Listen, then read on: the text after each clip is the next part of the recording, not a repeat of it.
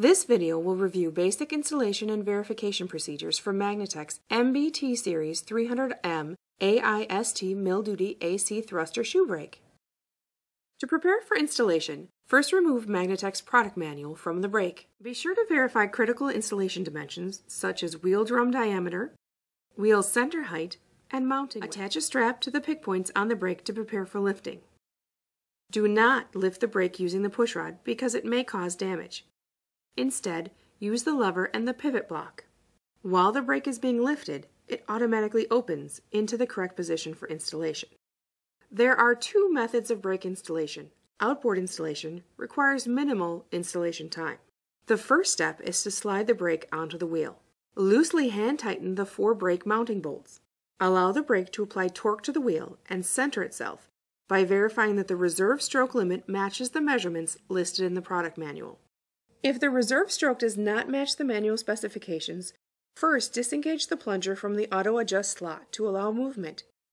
You can adjust the pushrod via the auto adjust clutch as shown, or via the pushrod nut for manually adjusted brakes. Once the pushrod has been adjusted, remeasure the reserve stroke. If the reserve stroke is adequate, then finish tightening the mounting bolts. Activate the auto adjust plunger.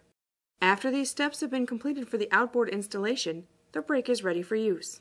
The second installation method, inline installation, requires disassembly of the brake. Remove the top pivot furthest away from the actuator. After disassembly, install the brake onto the wheel in the mounting position. To begin reassembly of the brake, clean the components and use a locking adhesive per the manual's instructions. Place the locking adhesive in the thread of the pivot block so it does not cause binding of the bearing when reinstalling the bolt. Fasten the pivot bolt and tighten using a torque wrench as described in the manual. Follow these steps to reset up the brake. To set up the auto adjust feature, first disengage the plunger from the auto adjust slot to allow movement. Rotate the auto adjust clutch counterclockwise to pull the 2 shoes closer to the wheel drum. Once the shoes are touching the wheel, the reserve stroke will begin increasing. Continue until the reserve stroke is adequate. Then activate the auto adjust plunger. To adjust the torque of a brake containing an external torque spring, turn the top torque bolt. When increasing the torque, you may have to readjust and verify the reserve stroke accordingly. Torque is always measured by the top of the block or the bottom of the spring. If adjustments are necessary to the shoe holders, add a flat washer to the bolt, followed by the shoe holder, which will have 2 pins that match up with the shoe.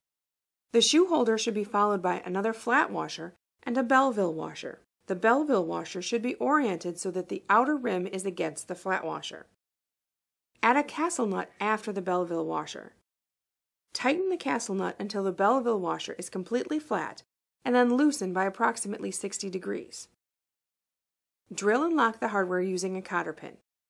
This is not necessary when replacing the shoes. Instructions for this procedure can be found in the product manual. When adjusting the auto equalization, the back of the shaft, which is not shown here, should be locked with a flat washer, a Belleville washer, and 2 jam nuts. Add a flat washer to the front of the AE shaft, followed by 3 Belleville washers oriented in this manner. Place a nut on the shaft after the 3 Belleville washers.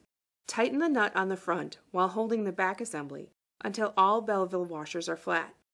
Then loosen by approximately 180 degrees or half a turn.